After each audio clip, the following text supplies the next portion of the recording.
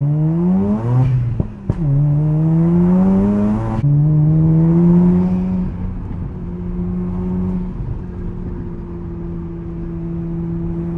back, I'm Tedward. We just got out of the FD RX-7 and now we're gonna go drive one of the most beautiful cars ever made, the FD RX-7. That's Fenton of the Zygreen channel. He's gonna go out in this one. And we're gonna take this 94 RX-7 with its 1300cc dual rotor Wankel engine. It's twin turbo, and originally these were sequential turbos. He's changed it to parallel. So that means instead of boost coming in early at about 15 to 1800 RPM and then building again for the second turbo, these are just basically a solid twin turbo setup.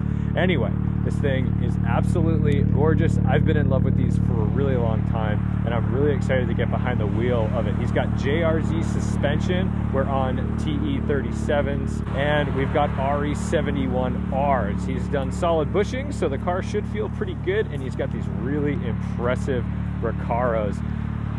So let's jump in. Man, I do love that door handle. That is the coolest thing ever. Oh, Mazda. You really knew what you were doing back in the day.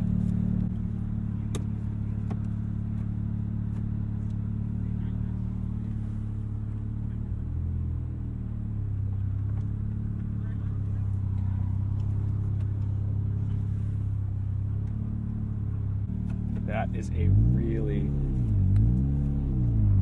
tight little shifter for sure. Let's pump this up.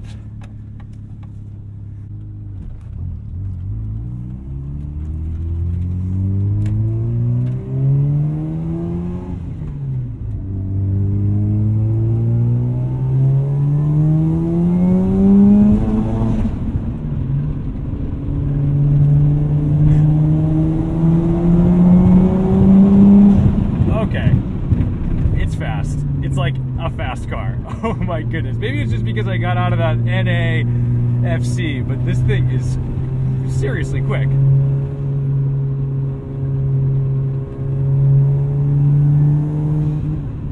Oh man, this is like old school boosty boy stuff. This feels incredible. So this shifter, these kind of shifters always make me nervous because this is like really tight. It's great rifle bolt action stuff, but it's a very short shifter. So I want to get a little familiar with that. Pedal placement's interesting. Feels good.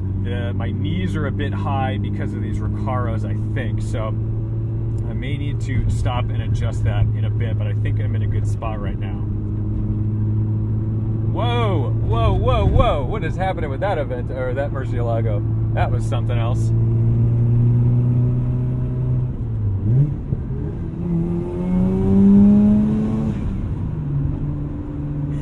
This thing is ludicrous. I think I would need to get a little bit of seat time in this to be really used to it.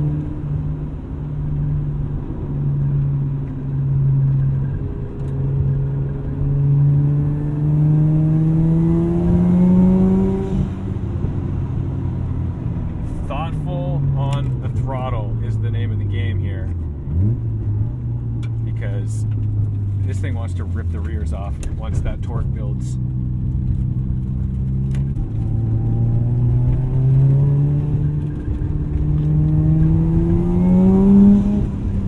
Whoa, the sounds it's making are psychotic.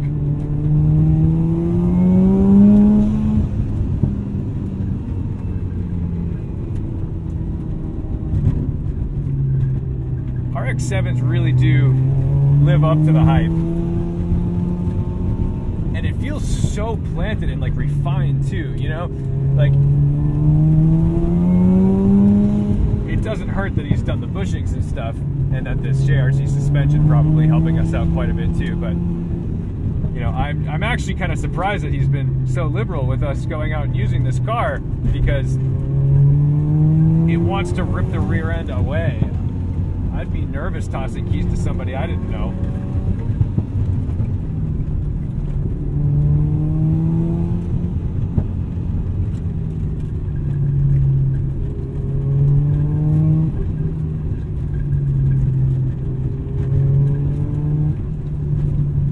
Jeez. All right, let's pull off here here for a quick second. I just want to get a feel for this seat. Maybe I can go back a little bit more. All right.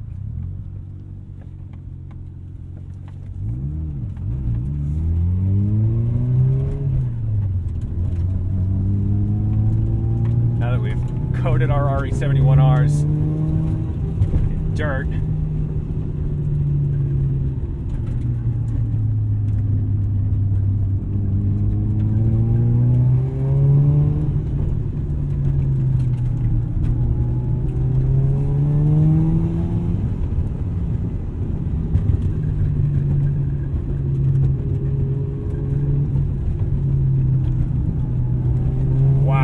front end of this car is so planted. The car feels incredibly neutral, and the center of gravity is outrageously low. I'm really thankful for these Recaro seats right now, because we are actually doing some work around these corners, and it's keeping me in place without throwing out my back.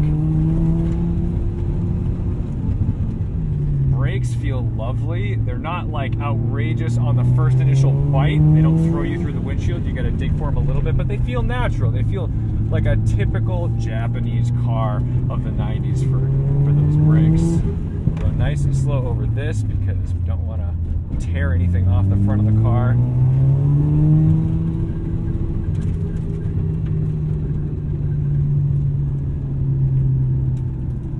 Nice and easy here, just to coat those tires in water before you need the boost.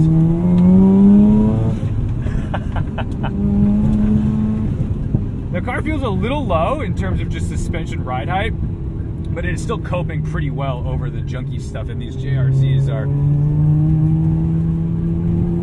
damping well. They are not shattering my teeth out, but they're also not allowing for any unsavory moments to happen. Oh, the pops out of this thing, jeez.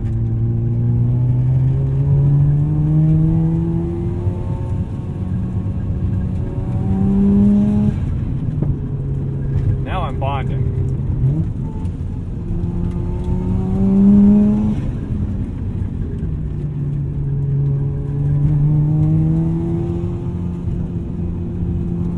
Mazda friend.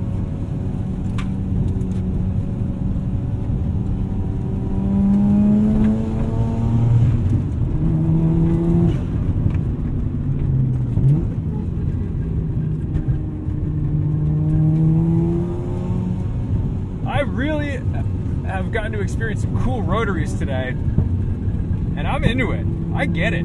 I don't know that I have the stamina and wherewithal for dealing with repairs and such, but man, oh man, I get why people do it. I get why people put themselves through that.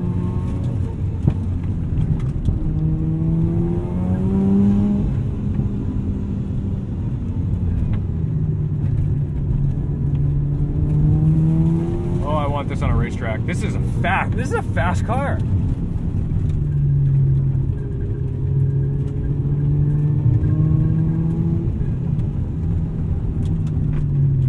This is like old school boost too. It's not there, and then boom, there it is.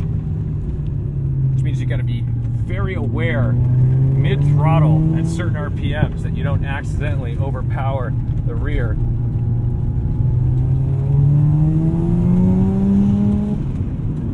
Oh, look at the view of the ocean out there. What a day. Southern California is incredible. A little bouncy here. We don't need to hurt the car.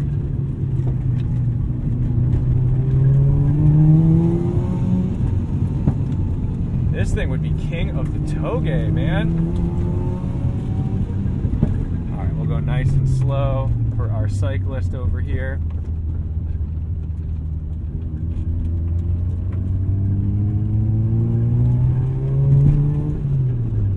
Jeez.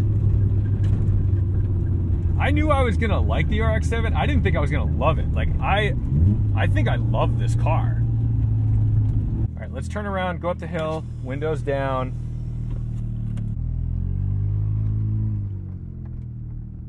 Great turning radius.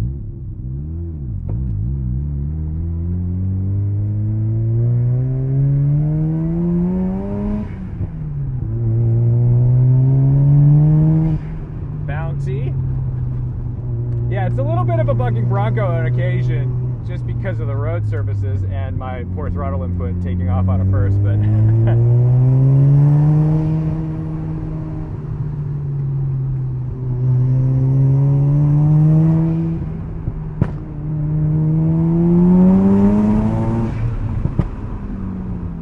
cyclist up here somewhere. We got to be cautious. And now we've got the other JDM King NSX.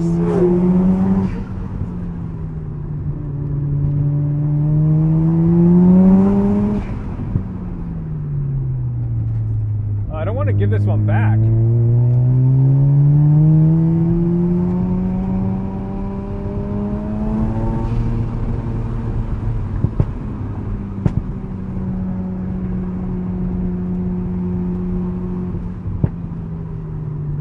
Pops out of this exhaust.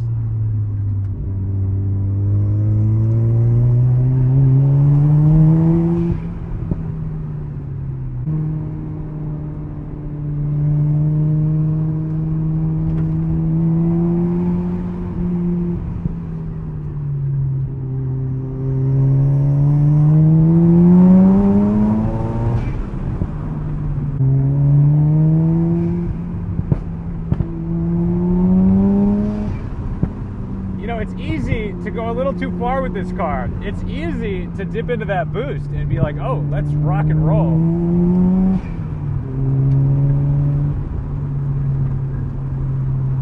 You've got to temper yourself a bit.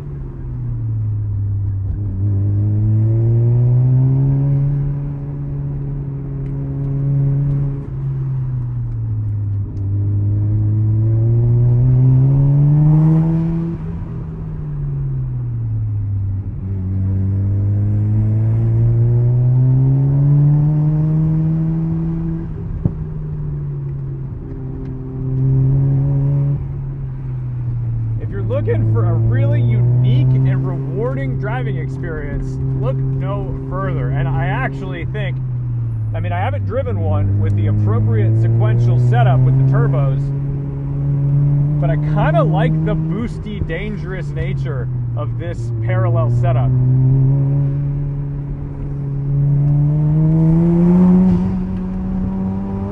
Got a Kia Stinger behind me.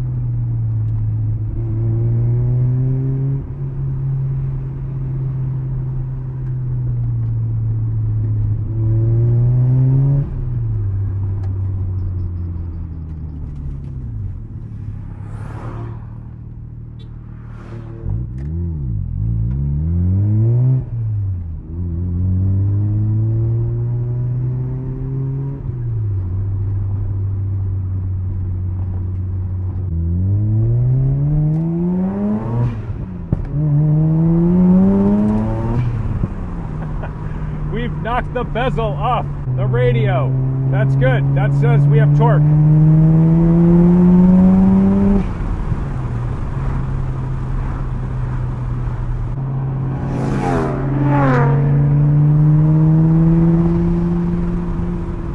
Everyone out here is nuts. I love it.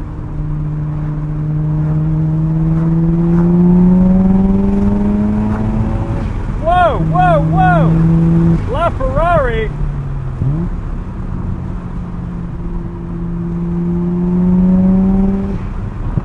Well, well, well. What do we have here? Ford GT, LaFerrari. Oh my goodness. How crazy is this? We might have to follow them through the tunnel.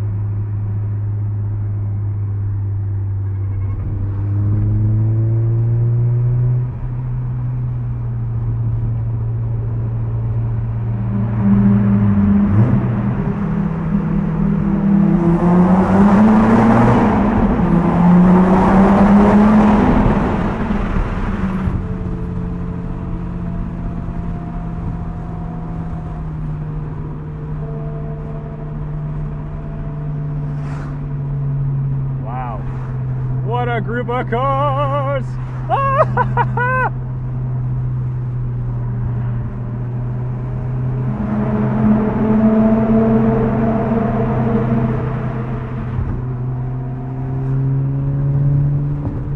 This is nuts, guys.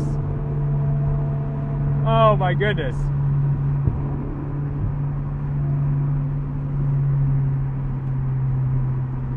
Wow. This is a California dream, man. You go out in your boosted RX-7 and you find a group of hypercars along the way. Absolutely crazy. Wow, what a lineup.